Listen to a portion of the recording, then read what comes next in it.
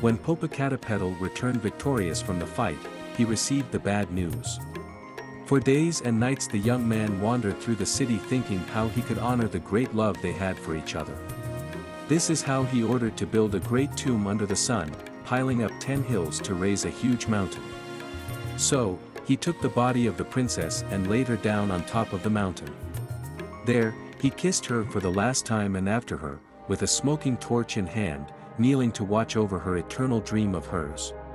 Since then they have remained together facing each other, and, over time, the snow covered their bodies, turning them into two huge volcanoes. Did you already know this legend?